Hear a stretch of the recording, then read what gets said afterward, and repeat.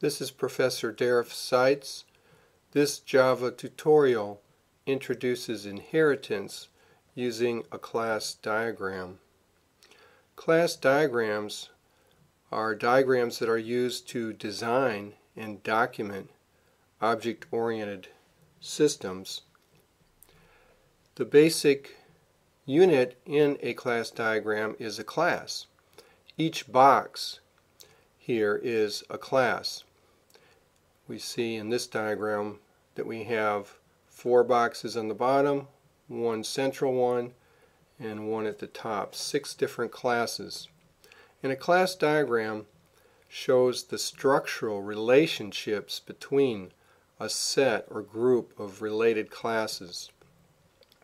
This tutorial is the first of 3, and these classes will be looked at in their code in tutorials 2 and 3, but right now we're looking at their structural relationship. Each box has 3 compartments. The top compartment is for the name of the class. This class right here is boat. The second compartment is for the attributes, or also known as the fields or data members of the class. And the third compartment is for the operations, also known as the functions or methods of the class. The name, the fields, and the functions. Each class, 3 compartments. This class at the top here, we're not detailing out, we're only showing the name. It's only important to show the level of detail that will be useful in a class diagram. Sometimes less is more. The arrows here with the open triangular head represent the inheritance relationship. Notice that the boat is inheriting from object, and down here we have a canoe, a motorboat, a rowboat, and a sailboat, all 4 of which inherit from boat. Object is at the top of the Java class library. All Java classes automatically inherit from object. We're focused, however, in this tutorial on this boat class hierarchy. The inheritance relationship, which involves 2 classes being related, the class where the open arrow is referred to as the parent class, and the other class, the child class. Synonyms for this: the parent is also known as the base, and the child as the derived class, or the parent as the superclass and the child as the subclass. The inheritance relationship is frequently summarized as the is a relationship, because a canoe is a boat, a motorboat is a boat, a rowboat is a boat, a sailboat is a boat. The child can stand in for the parent, fully doing whatever the parent can do, but also perhaps a little differently, or also maybe doing new things the parent cannot do. In the class diagram, to the left of every member is a symbol which indicates its access. The plus signs are public access, the minus signs are private access, and this pound sign at the top up here is protected access. The children classes, such as these specialized boats down here on the bottom, they inherit all the members of the parent. They're all present. However, the only ones that will be directly available to them are those that are declared public or protected in the parent. The private elements, the private data members or fields, will be available in the child classes, but they can only be accessed through getters or setters that are public in the parent. Private functions in the parent are not inherited by the children. There's theoretically any class could be used as a parent class. Someone could come along and say, I like some of that functionality, I will derive from that, I'll create a child class based on that so I can reuse that functionality, because one of the key things with inheritance is reuse. Since these fields in code are available in the children, you don't have to recreate all that or duplicate it, you reuse it. As I mentioned, the child classes can add their own fields, they can add their own new functions, and they can also specialize or change the behavior of a parent function by having a function with the exact same name and parameter signature. This is called an override. We'll look at that when we zoom in on this diagram. But keep in mind that although any class can be used as a parent class, in practice, although that's the theory, in practice, since inheritance is more complex and there are more possibilities for subtle errors and more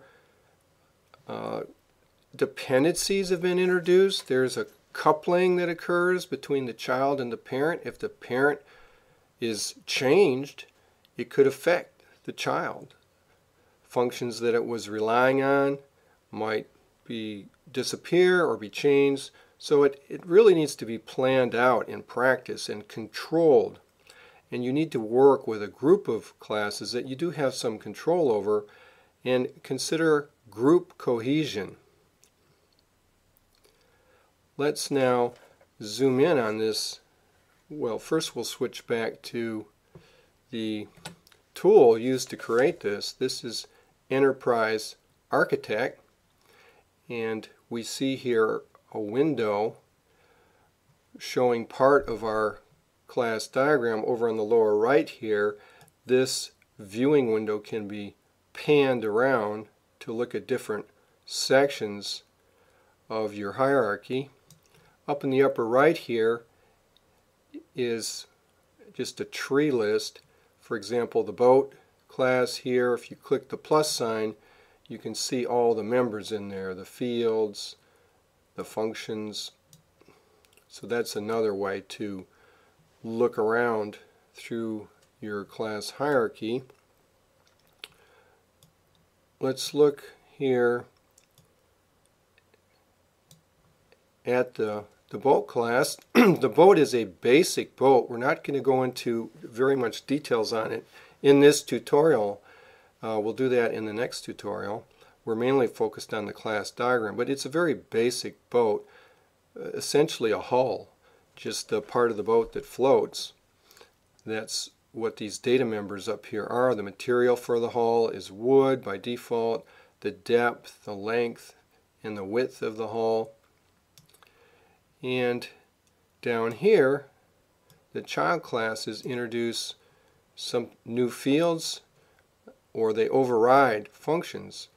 The primary functions that are overridden are the function to display the specifications of the boat, to draw a side view of the boat, to draw a top view of the boat, and the toString function, which actually gets inherited all the way down from object. For example, down here, Canoe introduces paddles, number of paddles. A motorboat introduces its horsepower for its motor. A rowboat, a number of oars. And a sailboat, the height of the mast.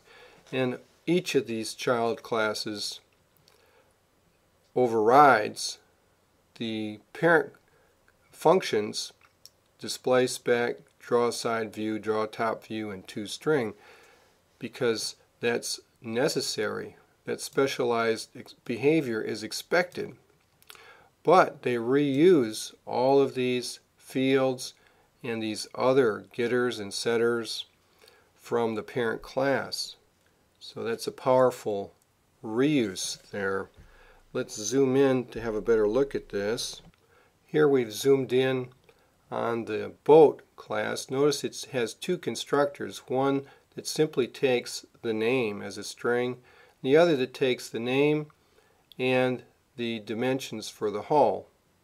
If we look down at the canoe, for example, it has those same constructor signatures but with the canoe class name, because constructors are not inherited. We'll see in the next tutorial how the child constructors will make use of the parent constructors because they both need to come into play. Switching back to the big view, it's important to understand that the purpose here of these class diagrams is to provide a visual, big picture view of your classes.